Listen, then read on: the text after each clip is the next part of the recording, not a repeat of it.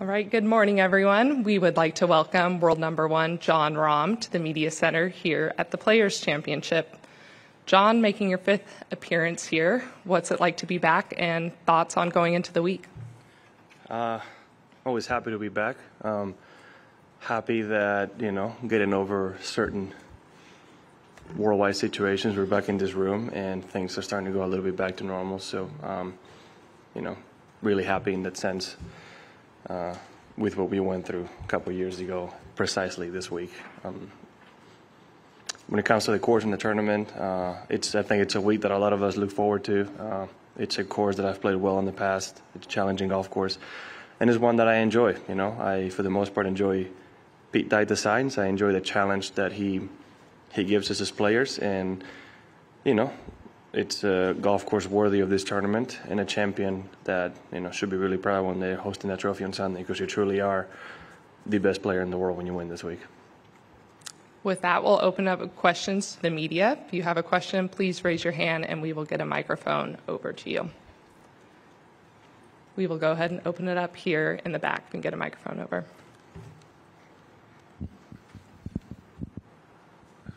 Hi, Jon.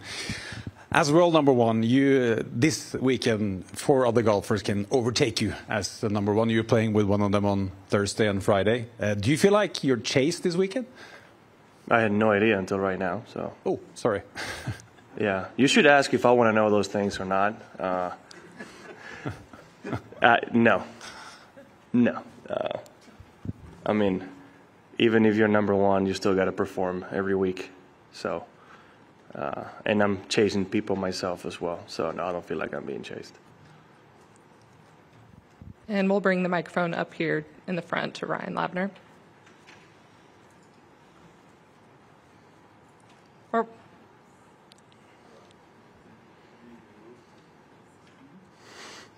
Jon, Rory said that he kind of treated yesterday as a mental health day after the brutality of Bay Hill weekend. I'm curious if you felt the same and kind of how you decompressed yesterday. No, not really. I might be somebody who gets a little intense on the golf course, but within 1 hour of that last putt going in, I've completely forgotten.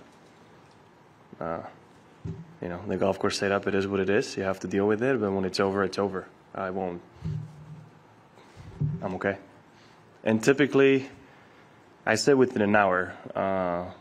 Right now, it's pretty much until I get to hole kepa, which however long that is. It could be 30 seconds if they're there. It could be 30 minutes. I didn't really, spend any extra energy on more than I needed to on the golf course. I mean, yesterday for us was a travel day. Right? It was first time for me in a car ride 2.5 hours with the baby. So I was more worried about that than the course.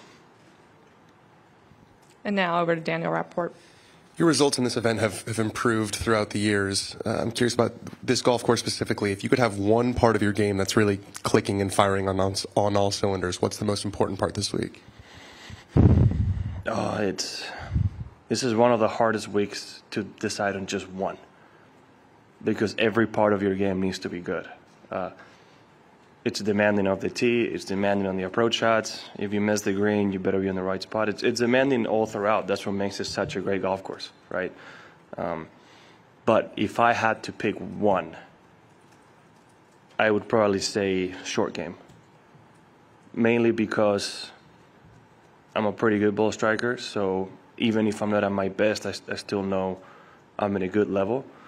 So if I'm getting those up and downs, that means you're going to be making, quite a few birdies and par fives, and there's a lot of holes where if you just put it in the fairway, you're going to have a short iron in, right? So birdies are going to be coming in. So if you can eliminate a lot of those mistakes that can happen here very easily, you can see yourself contending on Sunday. And then knowing that last week was your first time playing at Bay Hill, just with how difficult that course played and how much of a mental grind last week was, will that impact your decisions on whether to play that event going forward? I liked it. I enjoy the golf course, I enjoy the design, and I enjoy the challenge. I've heard different reviews through a lot of players. My main thing was I didn't expect, and I was warned about this, I didn't expect the golf course to change as much as it did from Wednesday to Thursday. because Wednesday, Pro-Am Day, was playing soft. Those greens weren't firm, they weren't that fast, and then I show up Thursday to the second green and it's brown. I missed it 25 feet right off the pin, and I could not stop that ball within 10 feet of the hole. So I was surprised. It's just something I didn't know, and I think knowledge about the course and the setup would have helped me a little bit, but it is what it is. You know, going forward, I'll be back. Yeah, I liked it. You know, as a family, we liked it. There's a lot of things to do for my wife and baby out there, and if I'm enjoying the golf course, it seems like it's a week that I'll probably go back to. And we'll go over here to Doug Ferguson. Is it more frustrating to play on what seems like a putting contest or on greens that barely have any grass on them? I'd rather play Bay Hill every single week of the year than a golf course that challenges you in no other way but putting. We're trying to be the best players in the world. You're playing at Arnold Palmer's place. It's Arnold Palmer's legacy. I think he would like us to suffer a little bit. And I have nothing to complain about that, honestly. The only thing I would say, they don't need, if they're going to have the greens that firm, maybe have them that firm by Tuesday so we can get ready. And we know, right? But again, it seemed like the only one on that field that wasn't prepared for that was me, right? Everybody knew what to expect. So, yeah, if it was up to me, we would see more of that every single week rather than a setup with no rough and, you know, having to shoot 25 under. And we're just going to go right behind Doug. Hey, John. Tiger going into the Hall of Fame tomorrow. Can you speak a little bit to what he meant to you as an influence, even though you're obviously quite a bit younger? And can you imagine yourself one day? Do you think about that going into the Hall of Fame? I feel like there's a few things to accomplish before you have a Hall of Fame worthy career. I feel like I've done 2 of them, which is being #1 in the world and winning a major. But I don't know what else. Actually have no idea what the criteria is to be in the Hall of Fame. I have no idea. But, yeah, I mean, it would be an honor to be inducted into it, right? I feel like, if I'm not mistaken, I have no idea. I think only 2 Spanish players have been inducted in it. I'm assuming Sergio might be as well. So I could be the 4th, which, you know, it would be a true honor. And what can I say about Tiger that we haven't said already? He inspired a whole generation. Besides entertaining all of us for 20 years and doing unbelievable things, he inspired the generation of players that you're seeing today. I mean, you have at the top of the world a lot of 20-some-year-olds and early 30-year-olds that grew up watching him and trying to copy him, and I think that's why the level of the game is as high as it is right now. So, you know, aside from everything that he did, I think it's a testament to what he was able to accomplish and how many people he was able to inspire. And we'll go all the way in the very back with Kathy. I know what I like about Pete Dye golf courses. Sorry. I like them because they're visually interesting. But what do you like about them when you're playing it? So I think they are fair. And when I say that is, when you hit a good shot, you get rewarded. If you see a lot of his designs, let's take the 18th hole, for example. Even though you have a hard-cut edge of water on the left side, it's not too tilted towards the left, right? Or let's say the 16th green on the right side, it's actually sloped towards the center of the green. So if you hit a good shot that's going on that line, most likely it's going to stay on the green, right? You're not going to get a ball that lands in the center of the green and just rolls off into nothing. That's what I like about it. He does a great job at making deceptive tee shots that are intimidating, but then play wider than you think, right? And there's a lot of movement to the golf course, right? If you have a shot that requires a left to right shape of the tee, the next shot is going to be most likely a draw. And if it's a draw of the tee, then you most likely will need a fade. So you need to be in extreme command of your golf ball. That's what I like about it. He makes what I would call functional golf courses that are really aesthetically pleasing, right? A lot of times there's architects that can make a golf course that looks beautiful but just doesn't play as good as it looks. And I think Pete Dye can, you know, up there with Alistair McKenzie, some of the great ones, can accomplish both. We're going to stay in the back just to the left of Kathy. Yeah. So John, you were saying how much you're able now to, once you finish a round, and probably because of Kepa, and because of another baby soon again, you're able to forget about it and be present and kind of not bring any trauma or whatever from the round. So does it help you now, like, approach any new tournament, like the Players this week, like a completely new tournament and be in the moment and not have anything from the past that bothers you? Yeah, I mean, like I said, even before being a dad, it's something that as soon as I was done playing, pretty quickly I would get over it, but now it's even quicker, right? I'm even better at not bringing that at home.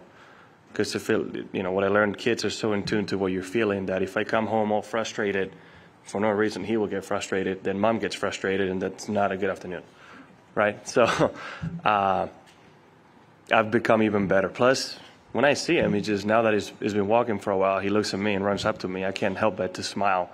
And at the second I smile, I forget about it. And even though, I'm not really too worried about it, like last week, I wasn't too worried about the setup. If anything, I'll be worried about what I could have done better. But the setup, it is what it is. We all have to play it, and a lot of people did great. We're going to go over here to the left side here in the back. Sí, hola John. Como papá, como europeo, ¿qué pasa por tu mente cuando ves lo que está pasando en Ucrania? Okay, so they do this in English or Spanish? Or you can do it in as a Sorry, yeah, I don't... Sure, as a dad, as a European, what goes through your mind when you're watching what's going on in Ukraine? It's hard. It's hard to see, honestly. I think I saw some news that they might be targeting or not, but they're having bombing schools in Ukraine, which to me it's absolutely ludicrous. I don't know what goes through a human being's mind to be doing that at this day and age, really. Right? I don't know. I can't rationalize it in my head, but unfortunately it's happening, and hopefully they can find a solution soon. But it's sad, honestly. It's really sad. Those people in Ukraine right now need help because through no fault of their own, they're going through what they're going through. So, luckily I know the PGA Tour and some of the golf industries are working on something to support that, which, I think a lot of us might jump on, but hoping they can find at least a way to maneuver it, because there's a lot of innocent people that shouldn't be going through this. I mean, nobody should, but, I really am at a loss of words every time I think about it, because I can't believe it, honestly. I just have a hard time believing what goes through Putin's mind to be doing this. And we'll go stick in the back with Michael, then up to the front. You talked about how last week the course changed so much from Wednesday to Thursday, getting firmer. With the forecast that it looks like this week, it's going to go from probably firmer to softer. For you, which is an easier adjustment? A golf course that's getting firmer throughout the week, or a golf course that's getting softer throughout the week? Well, an extreme change, all of a sudden, it's hard either way, right? So I don't know. I wouldn't know, because we don't experience the change to firm that quickly, that often. At least I haven't. Now, usually there's a process, and you can see it going on, and you can see it maybe on the weekend getting firmer. But I feel like a lot of us have had a lot more experience on a thunderstorm coming in and softening up the golf course, right? So I feel like it'll make it easier for all of us, but an extreme change like that is hard either way. But if I had to guess, I think going into softer conditions should be an easier change. And we're getting a mic over here up in the front. There have been a number of players from Spain who had broad shoulders that you're now standing on. Seve Ballesteros, and of course Sergio, and Jose Maria Olazabal, and a number of others. How do you feel about your role as a Spanish player, and what can you say about the number of top world-class players that have come out of Spain? And even including women like, Carla Giganda and others, of course. Yeah, it's an honor to be in this situation. Obviously, it only happens when you're playing good golf, right? So I'm not actively thinking about it all the time. I'm just worried about doing the best I can on the golf course, right? And hopefully that way, like many players have done before, inspire some players coming up. And I don't know why. I think Sevi obviously did a lot of it, right? There's a lot of talented players in Spain, and there's a lot of talented players in Spain you never see. And I don't know why. A lot of times they can't make the jump into professional ranks, but you know, for a country that only has about 300,000 golfers, this sure has been a lot of success. So I don't know what it is, but you know, it's there. I just don't know what it is, 'cause especially most of the kids that grew up in Spain, even myself at one point, all we want to do is play football, be soccer players, right? So I honestly can't give you an answer. If I had to say, a lot of it was because of Sevi. I think Sevi opened the gates for so many of us and transformed the way people look at golf. Like Jack and Tiger. Yeah, exactly. It used to be such a leader sport in Spain, like everywhere else in the world. But, you know, just in the 70s, 80s, he changed it for all of us, right? So all of those people that started playing golf, the next generation, such as myself and Sergio and others, started doing it as well, right? So I don't know why exactly, but, you know, we seem to have a bit of a talent for this sport. I'm going to go back over to Doug Ferguson. Jon, when you were younger, can you give me a list and order of which golf tournaments you couldn't wait to watch, and where did the players fit on that, if it was shown? My curfew was 9:30, so I didn't get to watch much of it. That was my thing. Like I can't tell you how many, and my parents were strict with it. The only time I could miss it was to watch the first half of a soccer game that started at 9 p.m. So I could get to almost to 10 to watch our soccer team. That was the only time I could miss it. I remember when Tiger made that chip in 2005, I begged my parents to stay up. Nope, you're going to school tomorrow. You can't stay up. And I really didn't watch that much. I was in the U.S. I watched the Open Championship a lot. And on the weekends, I would watch a little bit more Saturday, but not that much, honestly. It's tough to even remember just because of that. I mean, I had to be to sleep so early, I didn't have the time to do it. I mean, there was a 9-hour difference, 6-hour difference with Florida, so it was 3 p.m. here. They're barely getting started. But the Players has always been a great event, right? Obviously, I watch the majors, a lot of the European events, and the WGCs. All the big events are big worldwide, right? So obviously this one was very high up there, even though I never got to watch it finish live. You still go to bed at 9:30? Yes, pretty much. It kind of went to, you know, in college, I don't think there was one night in college, in my last year of high school, I went to bed before midnight. And then as I transitioned to turn pro, it just got a little bit earlier, a little bit earlier, a little bit earlier. And as a father now, when Kepa goes to bed at 7, I'm ready to go to bed as well. So, yeah, it's pretty much 9:30 even so now.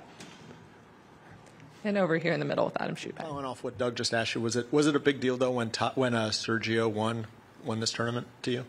Heck yeah, I remember watching that one on Monday, but I watched it. Yeah, it was a big deal. I mean, because he had been so close for so many majors, and he won in, what was it, 07 or 08? It was 8. So Carnoustie had already happened, and it's something that, you know, I think obviously he needed, because this is pretty much a major win, right? Quality-wise, feel-wise, it's like winning a major. And with the final round he had where his putter was on fire and winning on that playoff was very remarkable. So yeah, I remember watching that, and the whole country was happy for him because, you know, it was a big one. I won't quote you the stats, but are you doing anything special to try to work on short game, some of the putting struggles that you've had? No, I know the stats, don't worry. But I don't need to know that it's not going well. Yeah, I'm working on some stuff. I mean, I've been working on changing some things, and sometimes things get worse, apparently. Stats are not everything, right? There's some things that have gotten a lot better, but, you know, it's a combination of things. My ball striking has been so good as well that, you know, if I miss 2 greens around and don't get up and down one of them because I left myself in a bad spot, the stats are not going to show that it's good. So, yeah, I'm working on things. We have time for just a few more. We're going to go back over to Daniel Rappaport. I was just interested in something you just said, that stats aren't everything. What is your process for looking at stats after a tournament, whether it's a good tournament or a bad tournament? Are there certain ones you pay attention to, you don't pay attention to? Is it case by case? Well, a lot of what we have is related to the rest of the field, right? So personally, it could be getting better, but if the field has a good week on whatever it is in putting, it might not show as such, right? So if you're working on technique, like I said, you might be working on certain fields and certain things that it might be getting better, but doesn't necessarily show in the numbers, but it feels better to you, if you know what I mean. So it's hard to explain. You don't need to see the stats to feel like you're improving. If it feels like it's getting better. Not at all. You don't need to. And that's all the questions we have. Jon, thank you for taking the time to speak with us, and we wish you the best of luck this week. Thank you.